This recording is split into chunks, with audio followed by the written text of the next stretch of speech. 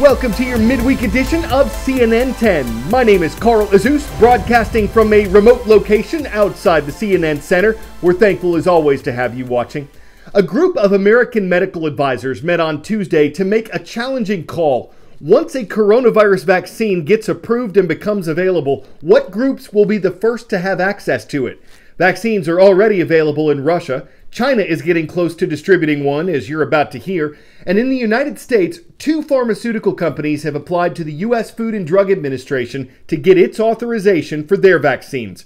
The Trump administration has a program called Operation Warp Speed. Its goal is to rapidly produce and distribute hundreds of millions of vaccines once they're approved. But though that approval is expected to come in the middle of this month, the number of shots that are actually available will likely be limited until next spring.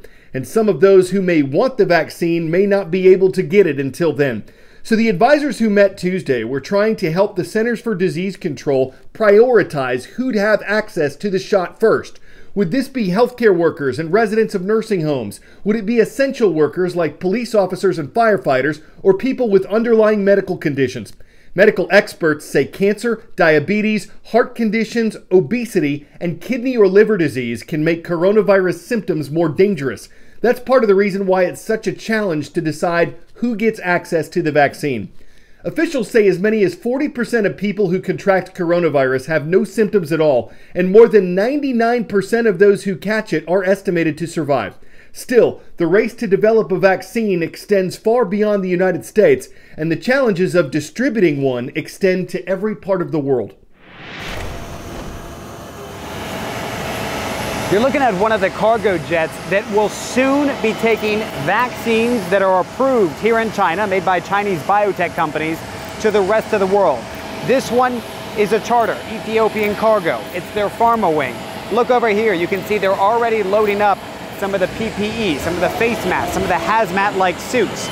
Inside, however, they have built an infrastructure that is temperature and climate controlled. Why does that matter? Well, as soon as the vaccines are approved, they have to be kept at a certain temperature setting. And that is the only way they can be transferred from start here in Shenzhen in southern China to finish. For this aircraft, it continues on to the Middle East. One thing that's important to note is the logo on the side, Cainiao. That is a part of Alibaba. It's their logistics and distribution part. Normally they're doing goods that people are buying online. Think of Amazon, but on a massive scale. That is the company that here in China is helping with the distribution of vaccines as soon as they're given the go-ahead. We are ready to move the vaccines. Cainiao's CEO, Wan Lin, says the company is now adding more routes for greater global reach.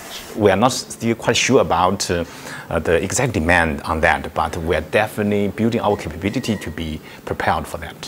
While China is yet to approve a vaccine for public use, Cainiao says their end-to-end climate-controlled infrastructure is in place and ready. The required temperature, which differs depending on the vaccine, must be maintained throughout transport, from leaving the production facility to airport storage, and finally, to global cargo distribution. For example, the Shenzhen Airport Terminal, they have already set up a cold chain warehouse, mainly for the medicine suppliers. CNN got an exclusive look inside that cold chain facility, which will soon store the approved vaccines. Now, these chambers can be specified and even customized based on the required temperature for each vaccine. And they can put them in different chambers within so as to accommodate that. Cainiao then works with different airlines to ensure the cargo temperature is sustained throughout the flight. In this case, Ethiopian Airlines. Since the start of the pandemic, they've flown more than 3,000 tons of supplies to Europe, Africa, the Middle East, and South America. So we do the same also for the vaccine to distribute to all destinations around the globe, and then we cure a lot of human beings.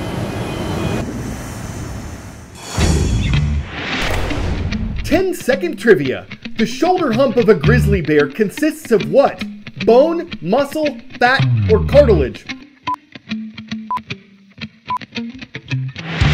Though the hump of a camel is made of fat, it's muscle that gives grizzly bears the rise in their shoulders. Facial recognition technology and its related controversies aren't just for humans anymore. A biologist and 2 technology workers have teamed up to create Bear ID. It uses facial recognition software to monitor grizzly bears. How? By comparing the measurements of their different facial features. Why? To track them without having to attach a collar or electronic tag. How accurate is it? Bear ID says it's 84% accurate, but only for the bears that are already in its relatively small database. Why is this controversial? If poachers get access to this info, they could use it to hunt down the animals illegally. These obviously aren't the same kinds of concerns as there are for human facial recognition software like Clearview AI. It's one company that collects pictures from Facebook, Instagram, and YouTube and saves them even after accounts have been deleted. Critics call this an invasion of privacy. The company says it can help police identify crime suspects, though some departments have pulled away from Clearview in favor of their own databases. Wow, oh my god. Is that you? That photo is me. Doesn't look like you. That's when you were younger? That's my face. A photo I haven't seen in years. Found in seconds by the facial recognition app Clearview AI. So it works, right? This New York Times investigation woke us all up. The realization privacy may be a thing of the past. And that's because of this guy, Wonton Tat, the creator of Clearview AI. Well, quite simply, Clearview is basically a search engine for faces. Think about the photos you've posted online, or photos that others have posted of you. There's a good chance he's collected them.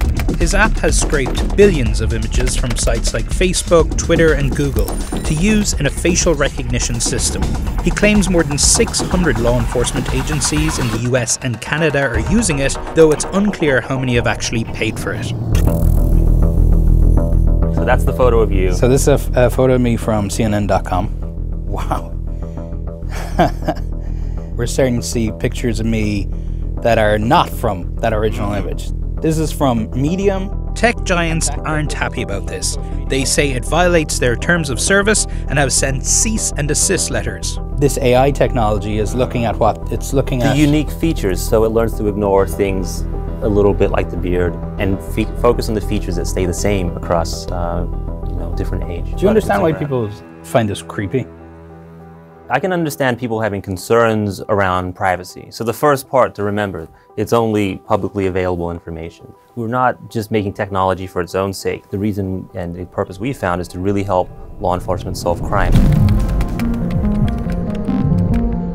I was deeply disturbed. I was concerned about how Clearview had amassed its database of images. I was concerned about its data privacy, and I was concerned that it was tracking law enforcement searches. Are you concerned about taking a tool as powerful as that out of the hands of law enforcement? A facial recognition tool can be used properly if we understand how the database is created. Clearview claims its app is 99% accurate, a claim that CNN hasn't verified. So you think this is an area that should be regulated?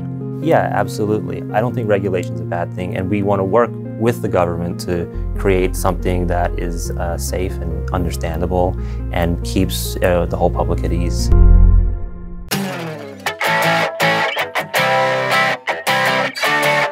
For 10 out of 10, the mystery of the missing monolith. November 18th, a Department of Public Safety helicopter crew is counting bighorn sheep in southeastern Utah.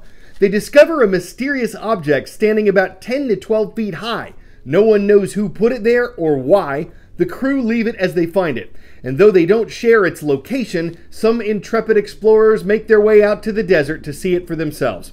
Then, the night of November 27th, the monolith is mysteriously removed and replaced by rocks. But that same weekend, a similar looking monolith appears in eastern Romania. Hey, it's 2020! Add that to the monolist of things that no one saw coming or going. Figuring this one out is going to be a monumental task. We'll have to put it in the Unsolved Mysteries column. Sure, some may pillory that idea, but what is this statute of limitations on a monolith theory? It's not like it's set in stone. All right, hey, we are going to Bordentown, New Jersey today. That's where the students and staff of Bordentown Regional High School are watching. They are also subscribing and commenting on our YouTube channel, and that is the only place where our staff looks for shout-out requests. I'm Carl Azus for CNN.